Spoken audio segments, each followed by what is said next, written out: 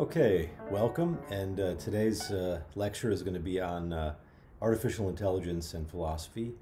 And there are a number of sort of pathways through this topic. It's incredibly complex, and this is not an attempt to be encyclopedic, nor am I trying to show sort of the only interesting philosophical pathway through this material, but rather give you the general highlights of the terrain, the general landscape, and also, I think, particularly near the end, offer some unique forms of criticism, at least points to consider regarding the development and the ascent of artificial intelligence and its various forms, whether it be, in mainframe desktop computing, in social robots, in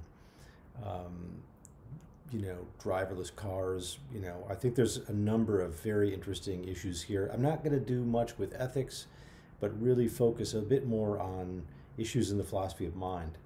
So one place to start, I suspect, is to just try to get a little more clear on the types of artificial intelligence.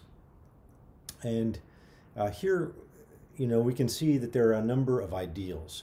AI has certainly achieved phenomenal success, more than we had expected, I think, by once this got started.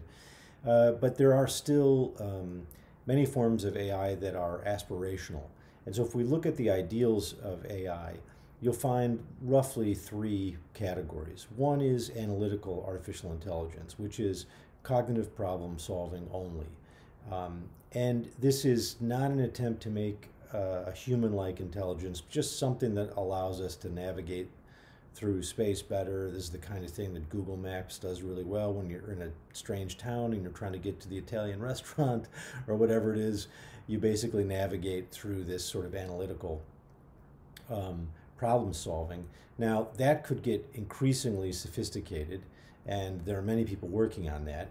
But that's a bit different from the other ideal, which is a human-inspired artificial intelligence. And here, the idea is that not just cognitive problem solving, but also one is trying to achieve emotionality, affective abilities or emotions within artificial intelligence, social problem solving. Can AI navigate the social space?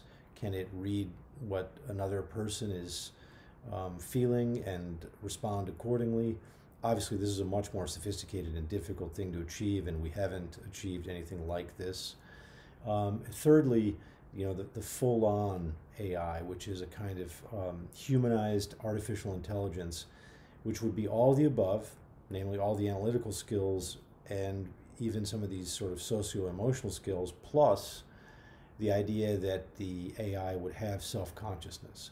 So this is sort of the last step that we think could be achievable. Some people think this is not attainable, even, it's not just a difficult practical problem in AI, but it might be impossible in principle. That's a debatable question. In any case, you can see why a robot or an AI that is also aware of itself as an individual is a very high level of intelligence and consciousness. So one way of thinking about this also is in terms of weak AI versus strong AI. It's very common to think of weak AI is a kind of specialized problem-solving ability. This is the kind of pre-programmed AI that we're already living with to a large extent. And, as I said before, in a Google Maps situation where you're trying to get from point A to point B, the parameters of that solution are very set, and the AI simply has to calculate where you are in relation to the stated or objective goal, and basically it has a sort of very mechanical, well, in this case digital, process of ones and zeros with sort of gated pathways of information such that you end up with the solution you want. Now, very simple cases have been with us for a long time, but now, of course, we're also getting very sophisticated chess-playing computers like Deep Blue, And of course, what looks like general intelligence, but is still really just specialized problem solving in the form of Watson, which is IBM's AI candidate. And Watson can do phenomenal problem solving in a situation like Jeopardy, where it doesn't know the questions, and it doesn't have obviously life experience, but it's able to crunch incredible amounts of data and give them as responses to formulaic questions that it has seen many prototypes, and so it has had a lot of learning, and it has been able to do very well in sophisticated problem solving like the game of Jeopardy. The holy grail, I think, of AI is called strong AI, and this is the attempt to achieve general intelligence. This is adaptive emergent problem solving, artificial general intelligence, or AGI. Now, at this point, we don't have anything that does this, and I think there's some confusion in the larger population about this, because I think most people think that Watson and maybe some of the self-driving cars have general intelligence, but in fact what they have is just very elaborate, specialized problem solving stacked in hierarchical rules that allows them to toggle between these different preset programs. And it can do it so fast and at such high levels of complexity that it looks like general intelligence. But computers cannot solve totally novel problems that they haven't seen before in the way that human adults can. And so this is something that everyone's working towards, and some people think we shouldn't be working towards this. Very famously, I think Elon Musk and Stephen Hawking have suggested we shouldn't really be trying to achieve general intelligence, by which they're thinking of a really a machine that can solve totally novel problems and that probably also has self-consciousness. But these two are not necessarily connected. All right, excuse me. So that's a good way to just begin to make a foray into this problem, or this set of challenges. Now let's take a look at what some traditional approaches to mind have been. Because if you're going to try to understand what artificial intelligence is and what its potential is, we need to understand what just regular old intelligence is. And here we've had a number of traditions, some in philosophy, some in psychology, some in cognitive science, and it's worth just mentioning these up front so then we can track them as we go through. In philosophy has been thinking of the mind for a very long time, really ever since the days of Plato, as a representational system. We are able, with our mind's eye, we even use this language, of getting a sort of representation of a state of affairs in this internal mental state, and then we can organize our behavior and our thinking toward that representation. So a very simple example would be, picture your home right now. I mean, or maybe that's not good if you're sitting at home. Picture your school, or picture your car, or your parents' home, or your child's favorite toy. Something that is not clearly present to immediate perception. Nonetheless, you can call it up as a memory. You can get the image in your mind. And to that extent, all human beings have this power of being able to represent reality. What that means is that when we try to figure out how to get from here to downtown, we are able to use these representations and then place ourselves in relation to them and form a plan and then follow out that plan. So originally, when people were designing robots and AI, they thought, well, we have to figure out a way in which the robot or the AI can create a representation of the room that it needs to navigate through. And so that was a common way of thinking about the mind. Now, an alternative way of thinking about the mind comes out of psychology, and I think most people are familiar with the tradition that comes from Skinner of behaviorism, which is stuff that looks very intelligent, like it's a representational mind, oftentimes is just a kind of dumb conditioning where in a Pavlovian way, you ring the dinner bell and the dog salivates because the food is being brought. Eventually, you can just ring the dinner bell and the dog will salivate even when the food is not present because you've conditioned the animal's sort of gustatory salivation response to the ringing of the bell by pairing it over and over again with food. And it turns out that a lot of sophisticated stuff that looks very intelligent is in fact oftentimes just the result of this much more simple conditioning process. And that's another way of thinking about the mind, not as an internal form of representational system, but rather more like input. As Skinner sort of talked about it, he didn't really know how this worked at that time, so he called it a sort of black box. But you get an input of stimulus, and then you get a behavioral response. And essentially the mind then is not really inside very interesting to the point of view of behaviorism. The question was what actually leads to new and adaptive behaviors and how do we learn? So conditioning is a form of learning. Thirdly, here I've got this sort of idea of algorithmic neural net models, and we'll talk more about this in a little bit, but this is the idea that your mind is made up of a lot of little sort of modules of problem solving. And what happens is, in the same way that the behavior gets conditioned, the mind is made up of a bunch of little switches. And if you flip the switches right, then you get a kind of behavioral or problem solving output.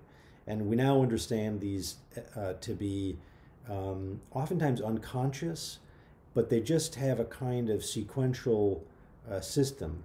And this works very well once we got to a digital notion of mind, where we could map the mind as a kind of binary system of ones and zeros. And so logicians in the early 20th century, coming out of the sort of positivist tradition, had a kind of Boolean algebra. And they said, well, if you think about the mind as a set of propositions, you can break those propositions down into these little smaller kinds of algorithmic relationships. And once we understand that, then all we have to do is enter the right inputs, and we get a sort of chain of events which leads to, through these binary algorithmic processes, to a kind of behavioral or a cognitive output. And this view has obviously become the dominant view in cognitive science, and the computational sort of revolution that occurred in the middle of the 20th century really lent great credence to this view. It gave the main metaphor for pursuing it, but it also was extremely, it was in a sort of feedback of corroboration, because computation ended up doing very well as a science, and we were able to solve really large data problems using this way of algorithmic thinking. So we thought, well, the mind must work like that as well. And in the early days of neuroscience, it seemed to corroborate this because the synapse has to fire. And once it reaches a kind of action potential, it's almost like you get an on switch. And so you could think about the brain itself as being a digital system, and this was fairly common. And then another way of thinking about the mind is to think that these sort of modules of problem solving that make up the mind are basically the product of evolutionary selection, natural selection. So we have been evolving humans have been evolving for, Homo sapiens goes back to between 200 and 300,000 years in terms of anatomical modernity. But of course, Homo erectus goes back, 2 million years roughly, and Australopithecus back 4 to 5 million years ago. And so the argument is the mind all that time was evolving to solve particular problems on the African savanna. And so our minds are sort of descended from those smaller problem-solving mechanisms. And if you break down our modern mind, inside it you'll find these much older problem-solving mechanisms. Like you have a kind of program or a script, the argument is, for learning language. You have a program or a script for finding a mate and procreating. And so the mind could be broken down into like a finite set, albeit a long list, but a finite set of these modules. Lastly, on the bottom of this list and separated from this dotted line, I've included this idea of an affective approach. This approach to the mind is one that has not been taken very seriously, but it's one that myself and my colleague, Dr. Rami Gabriel, have been sort of arguing for the last few years. And our book has just come out with Harvard University Press, arguing that the mind should be understood primarily as an emotional system or set of systems. And then some of these other traditions that I've listed here are built on top of the emotional mind. And so our book, The Emotional Mind, is a sort of systematic argument for this case. I'm not going to go into that really in this presentation, but I want you to understand that that's an option that doesn't get explored very much, and I think we're just now starting to introduce it into discussions of AI, and hopefully that will continue to pick up speed. All right, what are some alternative approaches to the mind? And so the ones I just laid out are sort of standard, and there has been another tradition or way of thinking about the mind in philosophy and in psychology. And I'm just going to mention these, sort of put a pin in these, and these are things we could come back to or that you should pursue on your own for further research. But pragmatism has always had a different view of the mind than the sort of representational model that's been dominant in philosophy. Pragmatism said, nah, the mind is not really just a mirror of nature where it just sort of creates a copy and then manipulates like this model in the head. Instead, the mind is more like an embodied way of solving practical problems. Like you have to navigate through space, you have to find food, you have to find a mate. These are practical problems, not theoretical problems.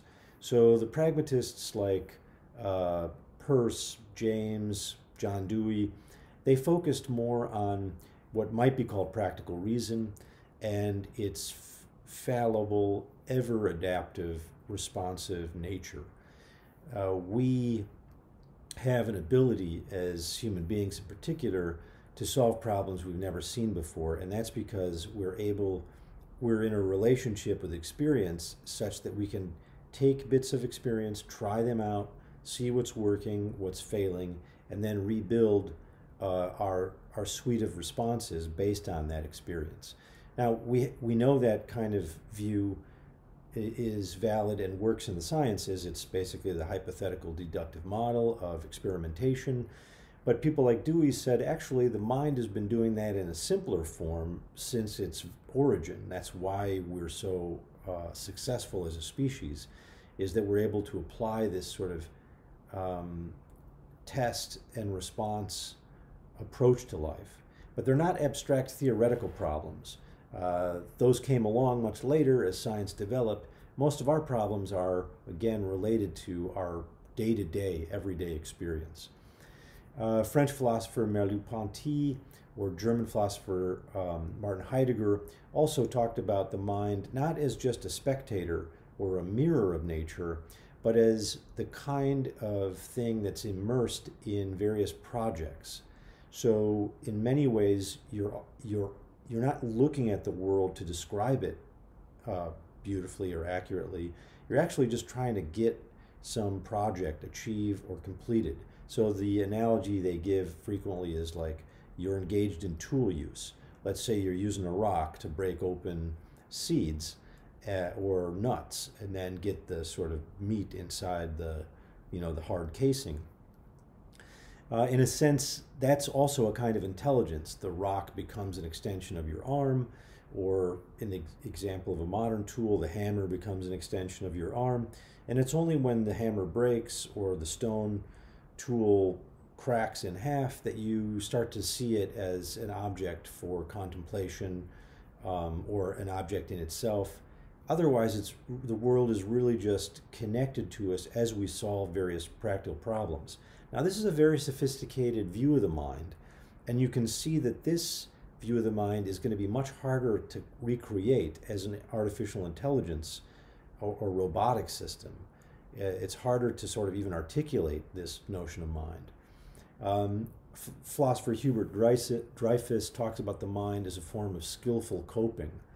So you can see this in the artist or the craftsperson who's working with materials, and they're engaged in slight modifications of their problem-solving behavior as they respond to the subtle differences of the material. So you'll see a woodworker, somebody who works with their hands and builds furniture, or somebody who creates pottery, or somebody who paints, or even engineers.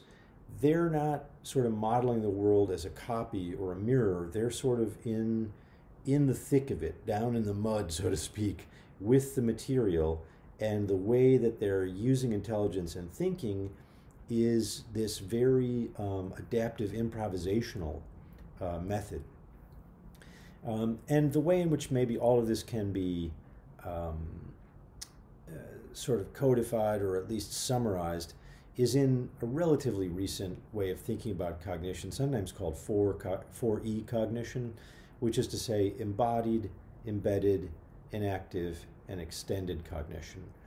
And we won't spend too much time on this, but it's the idea that the mind is not just a kind of floating subjective consciousness in the head, mirroring the world. Rather, it is in the body. The body is constitutive or plays a role in what we're thinking and how we're thinking.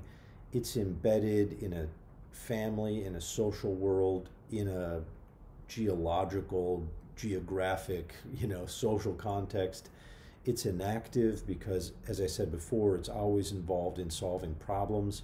You're trying to get through school, you're trying to find a mate, you're trying to build a better bridge across this river, and it's extended. The mind is not in your head.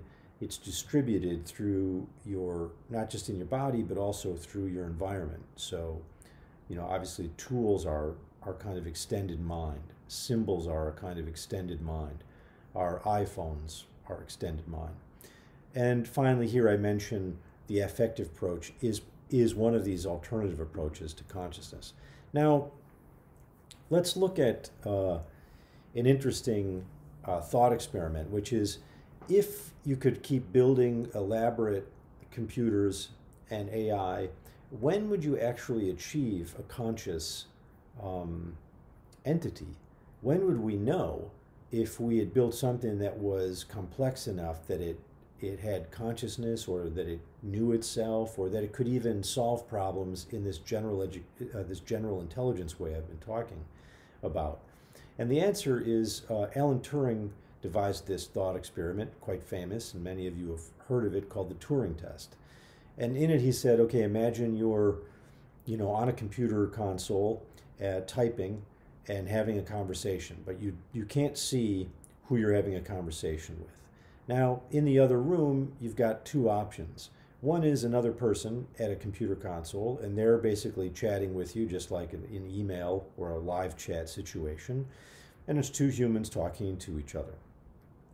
The other option, however, is that it's a computer AI, and it's basically been programmed to respond to conversational or linguistic prompts with conversational responses, and also to initiate prompts, and it's also possibly talking to you. Now, you are assigned to one of these randomly, and you don't know which one. So the test is that a lot of people are doing this, and they've done this test at various places. Like I know there's a yearly Turing test at MIT, and I think there's one at Cambridge. In any case, imagine you're just one person having this conversation. You don't know if it's a person or if it's an AI computer. Now you ask it, hey, how are you doing? Or what's the weather like? What's new with you? What do you think about what the president's up to? And you're having a conversation. What Turing said was, if you have a half an hour conversation and you can't tell if it's a human being or a computer, in other words, if you can't tell it's not a human being, then he thinks that computer, if it was a computer, has passed the Turing test. Let's say you are randomly assigned the computer, you don't know it, and you've been talking to this person for half an hour, and they ask you at the end, well, are you talking to a person or a computer? And you say, this has got to be a person, because the subtlety of their responses, the cleverness, the humor, the sense of deprecation, self-deprecation, the irony, like all of these sort of natural human qualities are coming through in the conversation. Then Turing says, you basically, we have to admit this machine into the consciousness club, because the only criteria we have for knowing whether something out there is subjectively conscious is conversation. And it has passed the conversation test. Now, some people said this test is not good enough, and other people think computers have already passed this test, but it's nonetheless a wonderful example of how we might try to assess whether something has general intelligence. A much simpler test in some ways, but more complex in other ways, is Steve Wozniak's coffee test of AI general intelligence. And this is the one that I actually prefer. I like this much more. If you're using the Turing test, you can see that it fits well with the kind of the view of intelligence that is bound or tethered to propositional sophistication or linguistic sophistication. So if you look at those traditional views of mind that I was talking about, they tended towards propositional sophistication, or the kind of problem solving involved like in chess playing, and the kind of thing that Watson is really good at, let's say, the IBM artificial intelligence model.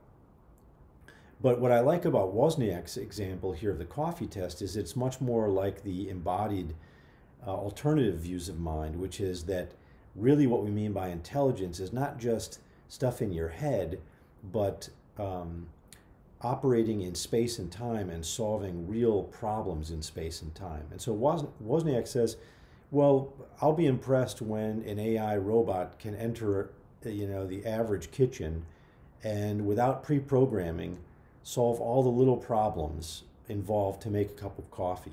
So if you took a very smart AI that had never, made coffee before, and you give it a body, basically it's in a robot. It is the robot. This is sort of an interesting distinction. You don't want to think about intelligence as just in a body, but it is also of a body. And you say to that robot, okay, go into this room that you've never been in before and make coffee, which you've never done before.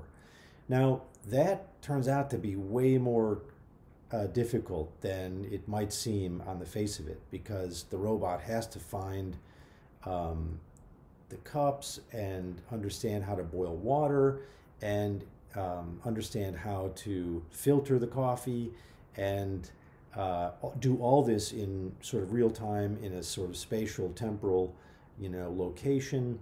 And unless you've pre-programmed all of this ahead of time, it's unclear whether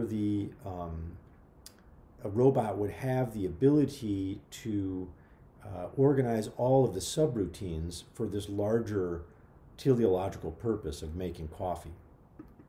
Now, some people think it can be done. You just need really, really good programming, or a really good neural net that can learn from all of these things independently. So now I want to talk about the mind here from an evolutionary standpoint. And I think this is what's been missing in a lot of cognitive science, is a lot of people are talking about the mind from the point of view of an adult who plays chess. And this is perhaps not the best way to think about what the mind is, because if we think more carefully about the mind, we realize that it is the product of Darwinian natural selection. It evolved. And if we look at other kinds of minds, the kind of minds we might find in animals, we might be in a better place to build up something like a computational mind that really is successful with general intelligence. So I want to give you a quick sketch of a sort of a story that originally gets told by philosopher Daniel Dennett in his book Kinds of Minds. And it's a fun little way of thinking about the mind as having levels or layers. And he calls this the Tower of Generate and Test. And it's worth going through this a little bit. Here's a couple of images just really more fun than anything else. On the right-hand side, you see this film Ex Machina, which has raised a lot of wonderful questions about what would it take for computational sophistication to arise something like self-consciousness, such that that creature would have its own self-interest, such that that creature would be able to fight for its own self-interest against the interest or competing interests of other organisms. And that is clearly involved in the film. There's also playful formulation of the Turing test. There's a question about emotions. All of that stuff is in play in many great science fiction films like Blade Runner and Ex Machina. And but here too on the left, I want us to think not just about computation, but also I want us to think about the brains and what kind of brain power do different organisms have? Do mammals have a certain kind of brain power and capacity? How is that different from other vertebrates and insects and so on? So let's take a look at this first layer, and this would be the bottom layer of the mind. You and I and other animals are Darwinian creatures. And what I love about this sort of imagery is, let's look at this as a schematic sort of portrayal of how organisms meet their environment. So if you look, there's three different sort of images here replicated on this slide.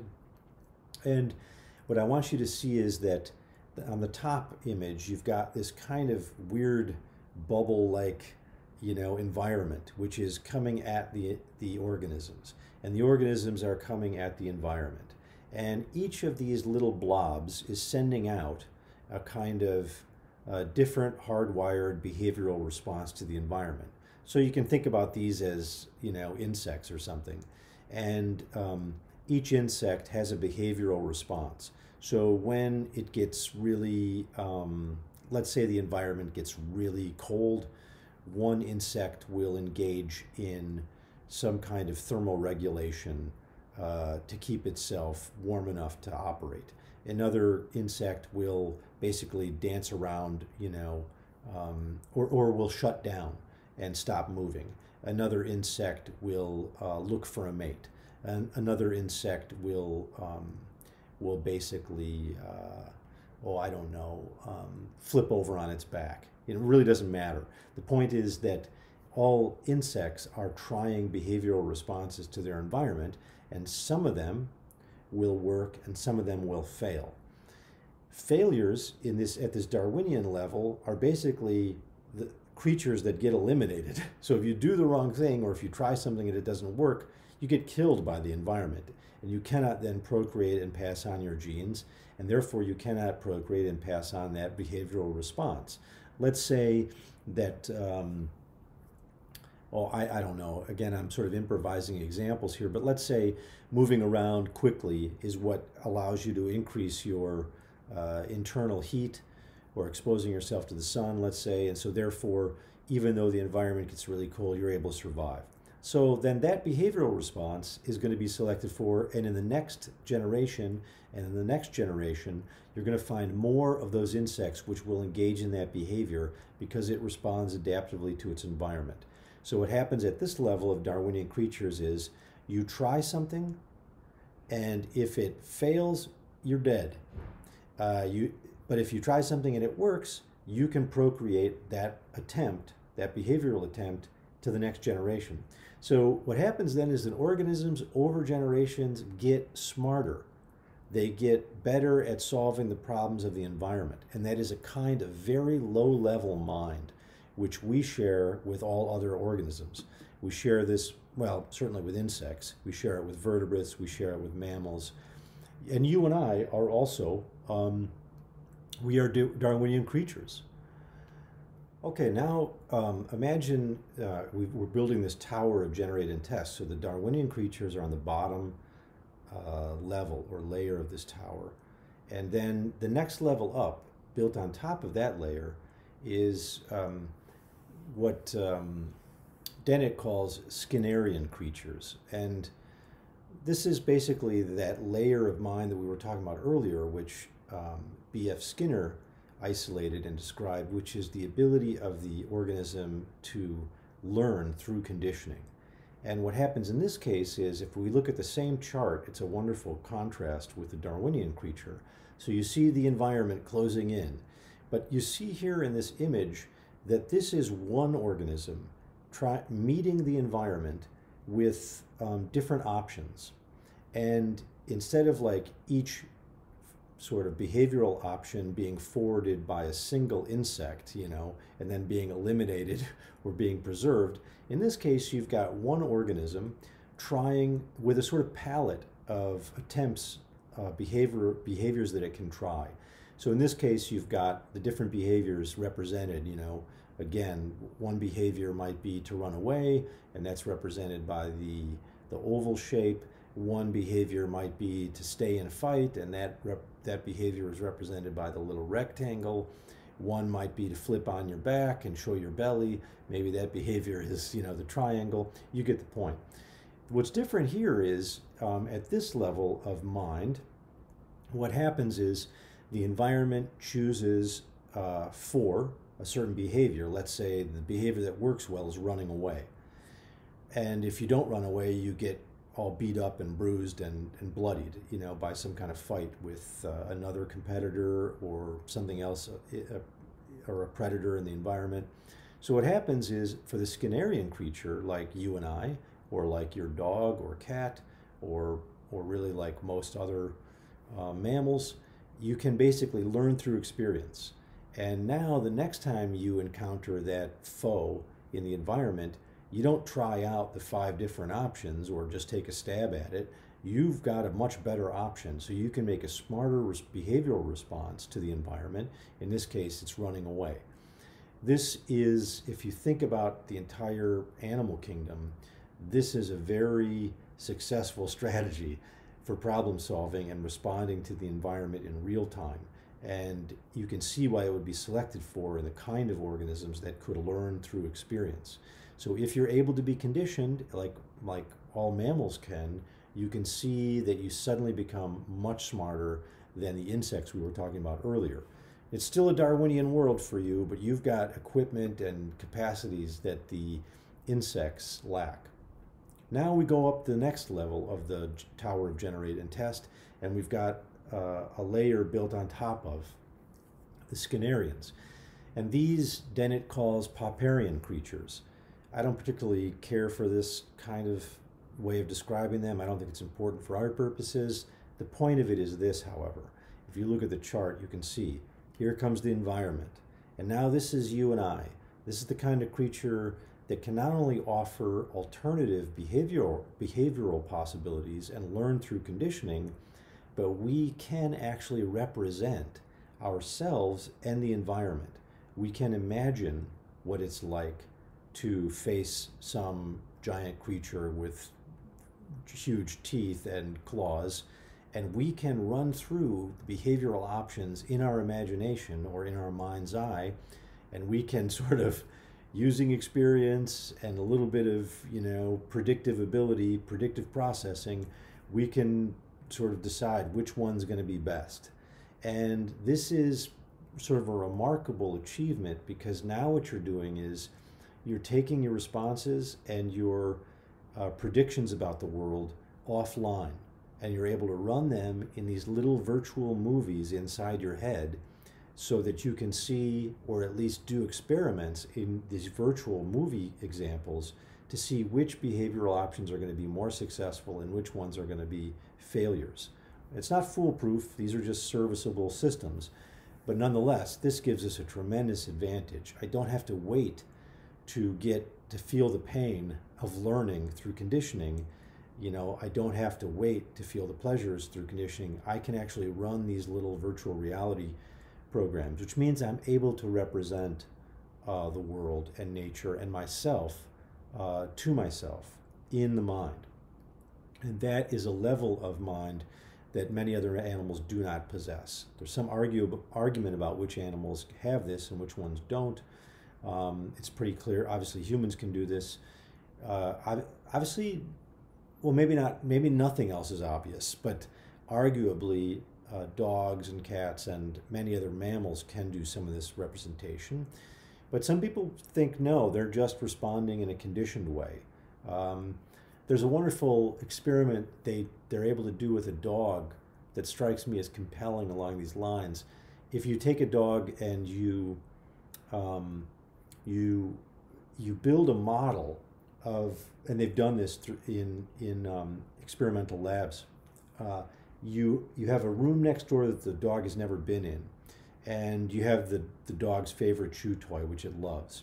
Now you make a model to scale of that room next door, and you bring it in and introduce it to the dog. You show it to the dog, and then you show a little scale model of its favorite toy. So it recognizes this smaller version of its favorite toy, and then you hide it in like the cushion of a chair in this model. It's kind of a remarkable thought experiment. It's not a thought experiment, it's a real experiment. But the fact that they cooked this up just impresses me. So you show the animal that you're hiding something it likes in a small version in this couch or cushion, and then you take the dog into this room that it's never been in before, and it's able to basically use the visual symbolic model that it's just seen to read the actual room and find the toy that it wants to play with.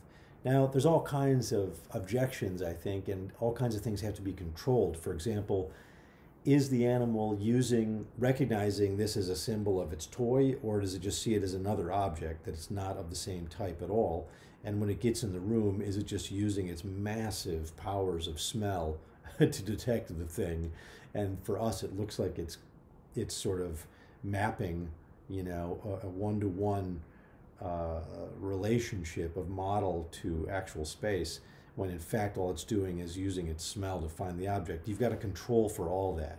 But it looks like they've been able to do that, and it looks like then what animals like our dogs and cats are doing is they've got pretty sophisticated sort of visual and other perceptual models of the world that they can use to then reason with and problem solve, even though they're also very sophisticated at conditioning. In any case, human beings can replicate explicitly the natural world inside their own minds and then run these experiments. So we started with the Darwinian creatures, which have to try and die. Then we had the Skinnerians, who can try options and learn from experience. And now we've got a layer on top of that, which is you're able to run these virtual reality representations in your head and essentially, or rehearse them in the body through simulations. And then you've got a whole new level of intelligence or mind. Now we've got one more layer on top of this, which would be something like, Dennett calls these Gregorian creatures. And for our purposes, all you have to do is think that the next level up is the kind of animal that is good at symbols, at using symbols and tools. And now you're not just running a movie in your head, but you've got a whole way of sort of using tools to improve your chances of survival. And so for us, the environment then is filled with smart problem-solving abilities like hammers, books. Language is a symbol system that we can then use to represent reality to ourselves and to others, because it gives us a very sophisticated way for me to recreate what I'm thinking about in your mind.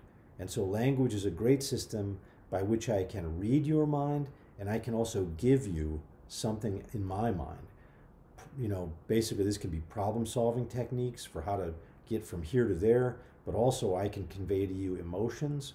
I can read your emotions, and these are all part of the sort of symbol systems we have. I mean, other stuff is happening in terms of emotions too, which is that we're able to read each other's body language. But we're also able to use language and tools.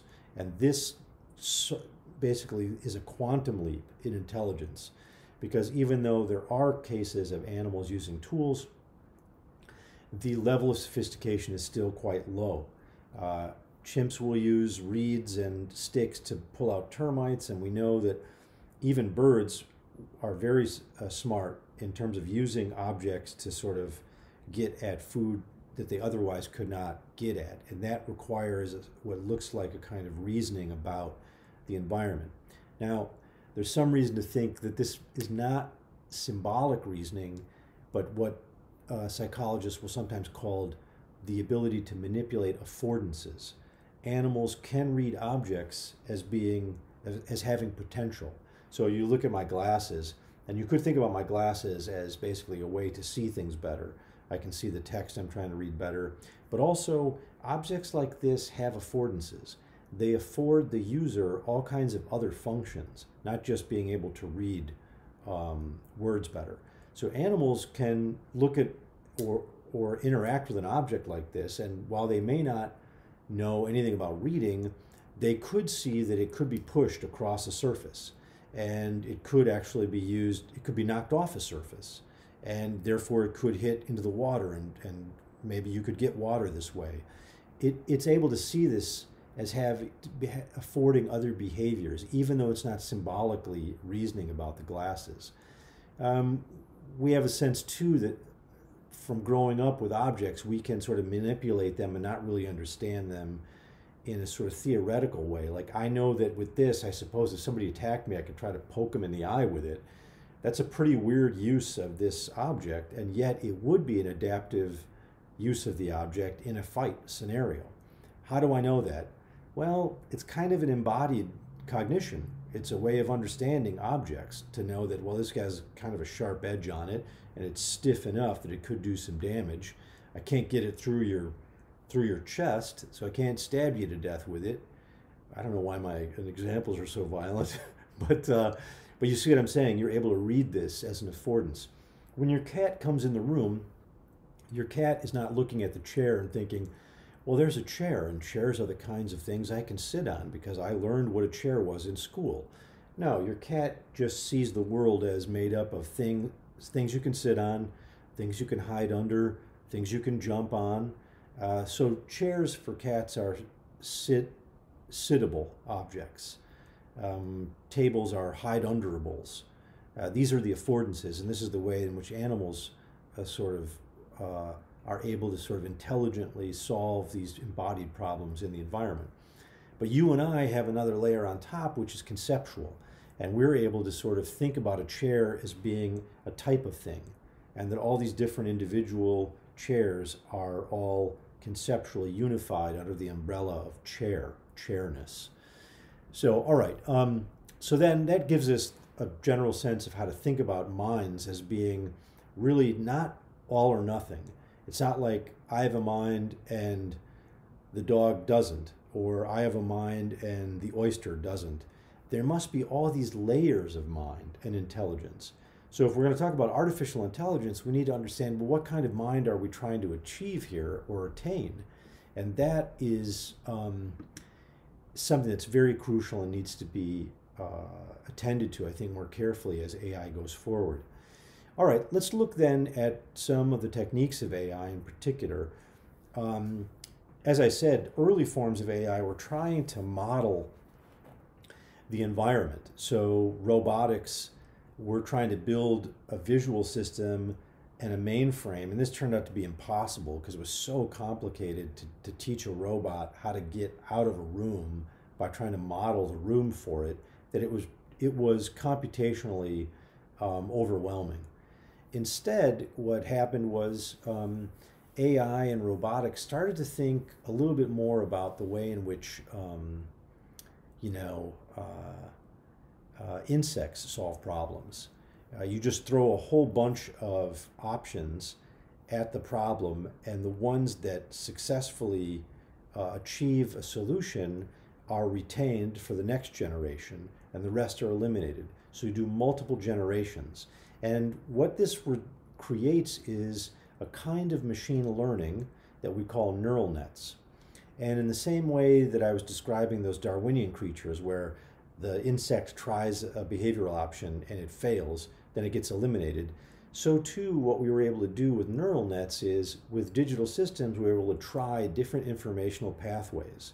And so we have an input layer, and then we have a series of gates of on and off, binary pathways, and some of them will basically dead end or be eliminated because they don't produce the response we want. But some of them will successfully emerge at the other end of the output layer and produce the behavior we want. So sort of a simple example of this is, let's say you, I don't know, what's an example of this? You want, you create a pressure on the system, which is you want the AI to learn how to get out of the room. And you basically create, a series of robots with little simple transducers that can read the light in the room and basically can have sort of very simple programming where the program is sort of move forward unless you hit a wall, in which case turn right. Very simple kind of programming. Now, you set all these to work and you find that basically some of these little AI robots are able to get out of the room and some of them are not. And you basically have to think of this now as being replicated inside a kind of digital space. And so you create sort of a software where you're trying to get like an image to move across the screen. And you try various sort of algorithmic processing, and the result is that 9 out of 10 attempts that doesn't move the image across the screen, but one of them does. So you take that and you replicate it. Now, there's a whole lot of layers here, which I am neither smart enough to articulate, and we'd have to do some, nor do I think, for the purposes of this discussion, should we be going there, but suffice it to say, what you're doing is you're creating, by using Boolean algebra, you're using functors like and, or, if, then, and then you're using variables. And you're plugging your variables into these systems of functors, and then you're basically looking for outputs. So what you're doing in this kind of algorithmic processing is that you're assigning some kind of on or off or true or false value to the variables, and then when you enter them all together into the system, you get a kind of output. This is how early sort of programming was devised, and the result are these very complex, deep neural network systems. Now, what's sort of fascinating about these is the early phases were such that we could figure out how machine learning was working and how it was solving the problem because we could track it. But very quickly, the computational complexity got so great that we couldn't track what was happening exactly. All we could see was the input and the output layer. And in many ways, what was happening was we were devising bots or algorithmic programs to essentially propose options and to also act like a natural selection editing system to select which systems were working given the parameter assigned teleological goal that we wanted. So, in a case, let's think of a sort of a simple example of this. Here's something we are interacting with all the time. Like, let's say I like to Google guitars and look at guitar porn. Here's a Telecaster, here's a Stratocaster. And so I'll look at stuff online of guitars. Now, let's say there's a simple algorithm, which is Google basically wants to sell me, well, the guitar makers hire Google so they can make advertisements which sell me a guitar. What happens is the program will just throw images at me. And let's say the ultimate goal is to measure how long Steve is looking at guitars. And that's the ultimate goal state. That's the output layer. Obviously the ultimate goal is for me to then go out and buy a guitar. But as far as the AI knows, the goal is for me to stay on the guitar image longer or interact with the guitar image longer. Now, the AI designers will sort of have options that they put into the system, like, well, let's show him images of guitar and text and people playing guitar and different kind of wording and fonts and other variables. And all it does is it knows what the ultimate goal is, and then it throws all of these options at me until eventually it is able to correlate that Steve is online longer looking at guitars when X, Y, and Z variables are occurring with the guitars. So it doesn't know what's working or why it's working. It just notices that variable X, Y, and Z have my eyeballs on the guitars longer than any of the other variables. So now what does it do? It starts replicating those variables. So I don't know what it would be exactly. Let's say like, Steve looks at guitars more when there's a scantily clad woman holding the guitar or something like this. Now, it doesn't know about scantily clad women. And I'm not even maybe consciously making this decision, but it's correlating the time I've spent on screen with the Stratocaster and all of the variables that it's been throwing, and it's basically saying this one is working. Eliminate the others and replicate scantily clad women. It doesn't, as I said, it doesn't know what scantily clad women are, and it doesn't know about my preferences. All it's doing is matching these things. Now imagine that that's happening at layers and layers of complexity that we can't even track anymore. And the result is that the designers of these neural networks don't even know why certain kinds of variables are working rather than others. The AI is smarter in that sense, even though it's a kind of zombie intelligence. It doesn't know anything about the meaning of these variables. All it's doing is mapping associational correlations. So what you've got now is an adaptation and evolution, directed and undirected. Early programming was, well, we're directing the computer to solve these problems. Now we have bots selecting bots, and this is a kind of undirected adaptation or evolution. So machines are getting smarter, they're getting better at solving problems, but in many ways, we're no longer the ones feeding all of the variable options, nor are we able to track the correlations that are happening in the deep structures of the neural networks. We're just seeing the consequences of this in terms of whether or not the goal states are being achieved or not. So that's kind of a remarkable state of computation that's happening now that wasn't happening, say, 10 years ago. This idea of bots selecting bots, and that we can't even really track why certain things are working and why other things are not. And this is why you'll see, oftentimes you hear the talk now of big data computation. And so what's happening is that we're collecting all this data, and there's a concern that there's all this data on me and there's all this data on you, but really big data is just collecting correlations of every kind. And most of this big data is what they call dark data. It's unstructured. It's not useful because no one knows how to use it.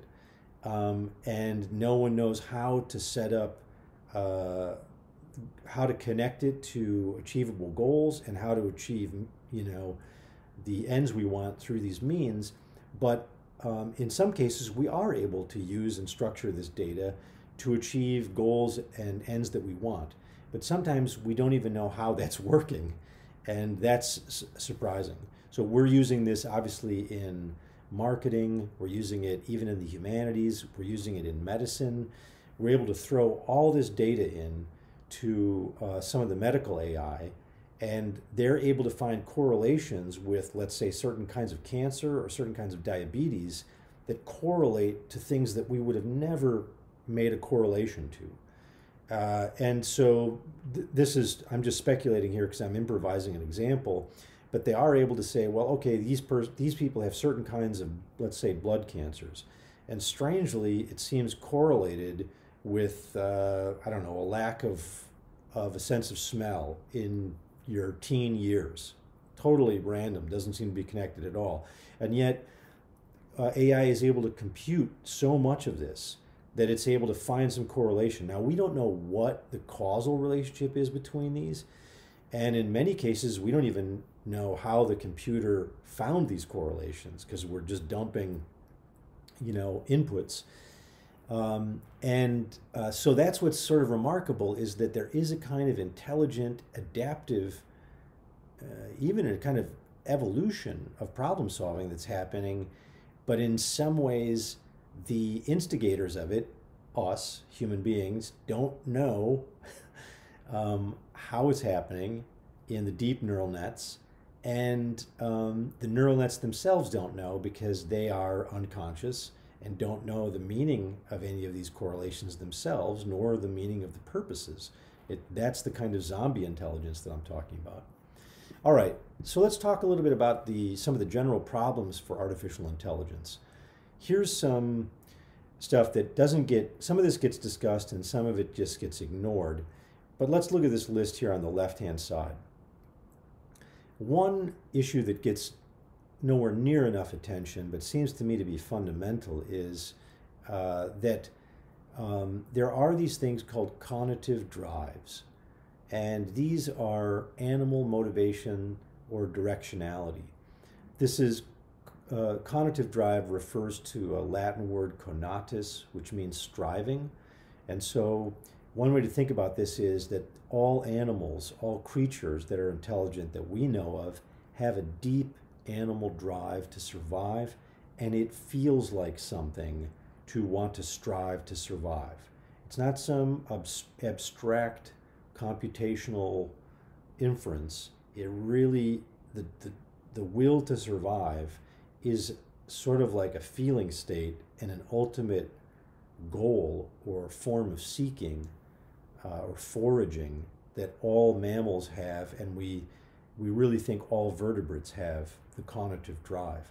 Now, we actually know from affective or emotional neuroscience that what is the sort of architecture of that drive, or the neurochemistry, and it's very much involved in the dopamine system. So what happens in vertebrates is that when they're searching for food or mates or just getting out into the environment and looking for resources, their dopamine system is rising and rising. You've got all these neurochemicals in the brain. Dopamine is a neurotransmitter that's correlated with anticipation and searching and pursuing, and all animals have this. Now, in many ways, AI has forgotten this entirely and has not worried about this, trying to replicate this drive in terms of artificial intelligence. And I think that is a huge mistake.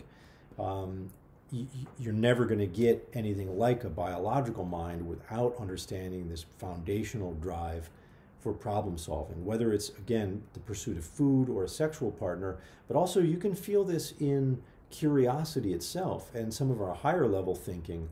Like when you're just trying to figure out the solution and you're pursuing something online, you're trying to understand it.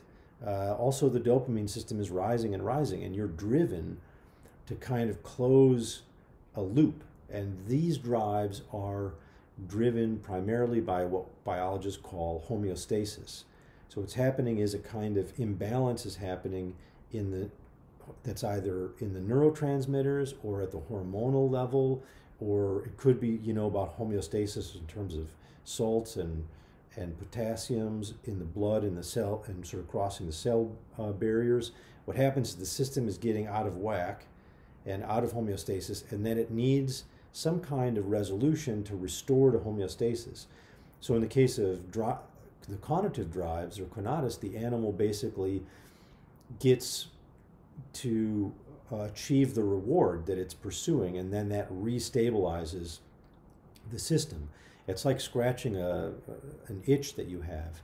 And so the mind is motivated deeply by these, for lack of a better word, these itches that the mind needs to scratch.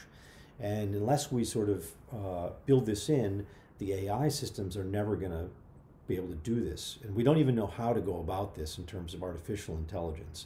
This seems to be purely biological causation. It happens by a different system than digital, and so we don't know how to build that into AI. The emotions. Obviously, we would like to have AI that's emotional and we don't know how to do that. There are many emotional systems in the mind: fear, anger, lust, or love. And these again are biological neurochemical systems for which we can train AI to recognize. Like, we can train AI to recognize your face when it's mad or angry, but it's not solving problems, nor is it motivated by anger or feeling states, because it doesn't feel anything. AI does not have subjective feeling states that are requisite for emotions. It doesn't have pain and pleasure. And so the emotional systems are built out of these basic ingredients. So for that reason, AI is way far away from the human mind. AI does not have imagination. It is not able to improvise and meet problems in the way that human beings can through imaginative work. Obviously, as I just said, it doesn't have sentience in the sense of you and I and every other vertebrate has, and invertebrates too in some cases, have nervous systems. So we're able to move towards things that feel good and move away from things that feel bad. Mind is built in layers on top of that sentient system, and AI does not have that system. It can replicate that system and have a kind of mock system, but it is not motivated by feeling states. AI does not have self-consciousness at this point, nor do we see how that can be achieved. We don't even understand self-consciousness in human beings either, so it's very hard to see how to program that. And finally, you and I and all other animals have these wet biological processes in which the brain operates according to these topographical relations in the brain, volumetric relations, homeostasis, the way in which the synapses are not just electrical systems that we can replicate in binary digital systems, but they're also chemical systems. They are electrochemical systems. And it's the chemical part that's sort of missing in some of these AI research programs. And, the way to maybe characterize that issue, the issue of sentience and consciousness, is to talk about the easy problem and the hard problem of consciousness.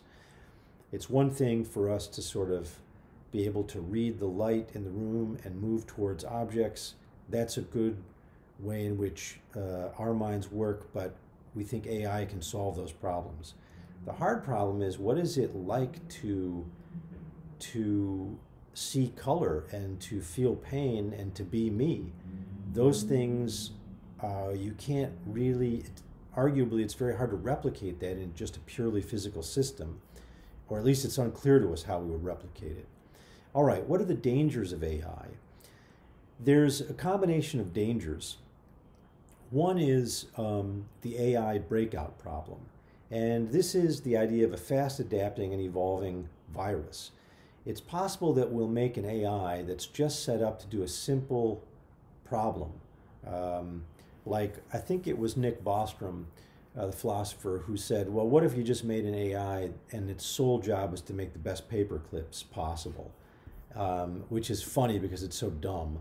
But he says, look, if you said, no matter what, make the best paper clips possible, it is within the bounds of reasonable that this thing could assess the situation and say, well, I could make much better paper clips if I could basically move from these mainframes and these laptop computers and these industrial computers at this plant in Des Moines, Iowa, to move all around the country.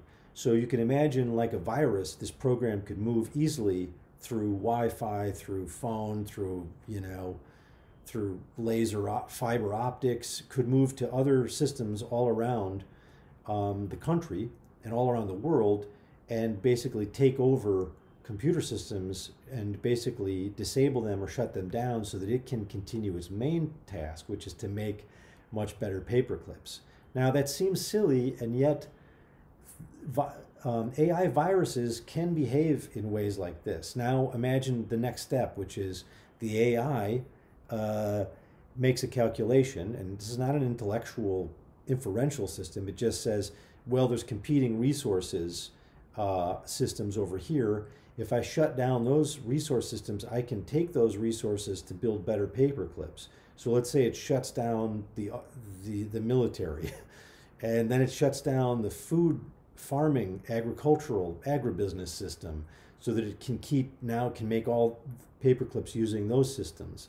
And then it just basically figures out, well, these human beings are just in the way. I can make better paper clips if we just get rid of them. You see where this is going. It's not that the AI has achieved self-consciousness and wants to take over the world. It's just in a zombie-like way attempting to achieve its prime motive, its prime program, and it does so at the cost of everything else, including you and I. So that's one problem, that we could call the breakout problem. The other problem is that unconscious hyper-efficiency that diminishes humanity or ecology. And I guess this is sort of just another way of saying the breakout problem. It could be that, aspects of the environment and aspects that are unquantifiable and that are not efficient, but we consider them to be very human and meaningful, will be degraded by thinking of mind entirely as just efficient problem solving. So you can see, there's a kind of utilitarian expediency here that might start to take over all of our systems if we don't build in some kind of fail-safes here. And then thirdly is the one that's probably more familiar to us because of pop culture worries, but it's probably the least likely worry or danger of AI, because we're just so far away from this. But it's the idea that conscious AI evolves its own self-interest and takes over, knowing that it's in competition with you and I and other organisms. And this is the kind of Skynet makes, the Terminator, or Blade Runners become conscious and start wiping out human beings, or it's the Westworld, phenomenon where stuff that was built for our pleasure or to create efficient problem solving now becomes autonomous. So here the idea is that AI may be built as a kind of slave culture that is not aware or conscious, and we use them.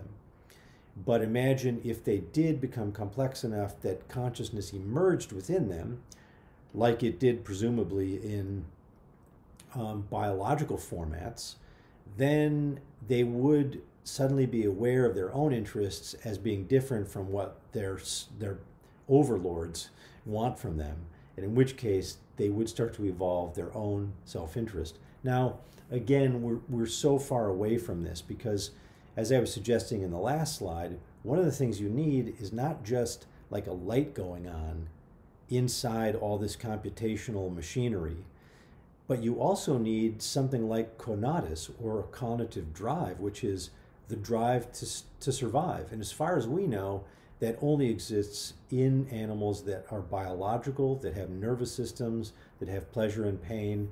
And so you need a sentient system before you ever had self-awareness and self-interests. And then the last thing I'll say on this, and then we'll close out because it's a big topic and we can go on, but this is sort of a nice place to end. One way to think about AI is not as a standalone intelligence, but just a way to augment or enhance human intelligence. And here one thinks about two examples. One, I think famously, Ray Kurzweil and many others, but probably Kurzweil is the sort of granddaddy of this thinking, of the singularity and posthumanism.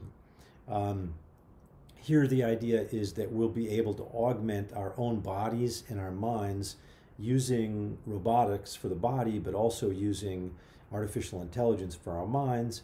And instead of just having, AI glasses that can read the environment, and we've got this now where you can walk down the street and AI can block certain things in your field of vision, can raise up information about what you're seeing. Eventually we'll probably have to see ads appearing in these glasses. Now imagine you can build this into the eye itself and connect the eyes to the internet and Google, so that instead of having Google Maps, in your phone, it'll actually be written, in your field of vision through some kind of retinal wiring. this kind of stuff is in play.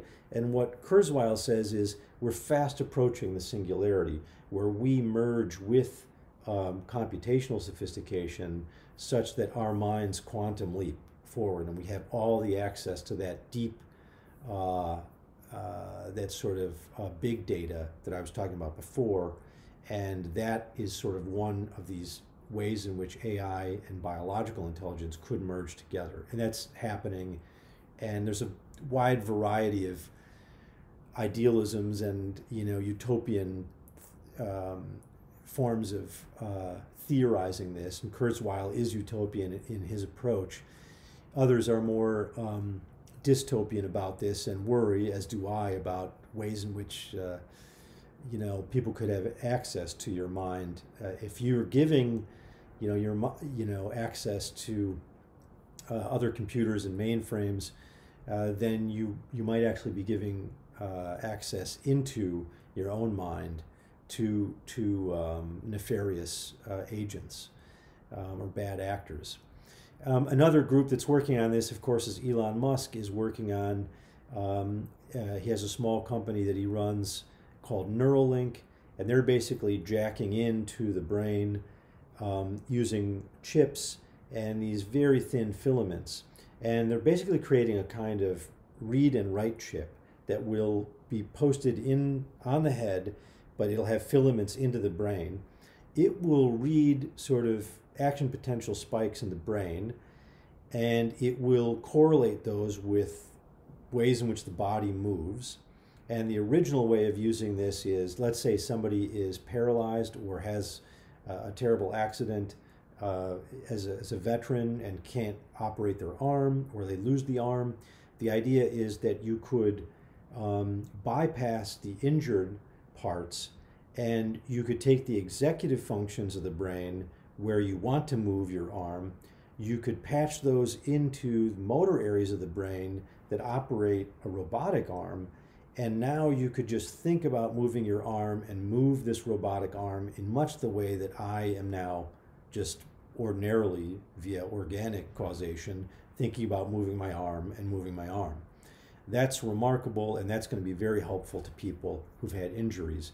But now think about it, it's also going to be able to read and write in regular brains. And when you think, I don't know, let's imagine you've got to study all night, so you don't want to get tired. So the Neuralink knows what's happening when the sleepy brain is happening, and it knows what's happening when the sort of stimulated brain is happening. And so you just take your phone out and you basically just reprogram your brain so that for the next 8 hours, instead of sleeping, you're going to be as if you've had like 5 cups of coffee. And so you're going to be able to technologically get in and adjust neurotransmitter activity in ways that we've never been able to do before. And that's both exciting and vaguely frightening. Let's say you want to get high, you're able to release the internal endogenous opioids within your system, and basically, you set your phone to getting stoned for a few hours, and then you come down. You're going to be able to basically get into your brain in ways that are remarkable. And you're also going to be able to access information in remarkable ways.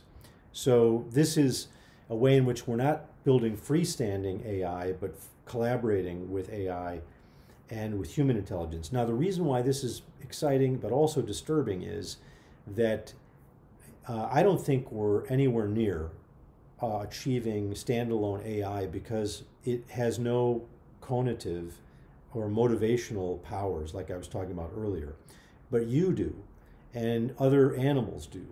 And if a problem-solving computational AI could harvest your cognitive drive or motivational drive, your ability to go out and seek in the world and have a kind of lust for life or striving, a will to live, then you've got something that's kind of disturbing, which is you could have something that has cognitive abilities and thought processes that need a motivating power to move it through the world to achieve those ends, and it could harvest yours, or it could harvest the motivational abilities of an animal and basically get the animal to do its bidding. Now, this is obviously science fictional, I'm just sort of running a thought experiment here, but our mind does come in these layers, as it were. It's interwoven and interpenetrated in ways that may be inextricable, but it's also pretty clear that sort of motor areas of the brain and affective areas of the brain are lower in the brainstem and in the limbic system, and it's possible that we might be able to detach these and then rebuild them in ways that are frightening and disturbing. So that's something to think about too in terms of enhancement and augmentation.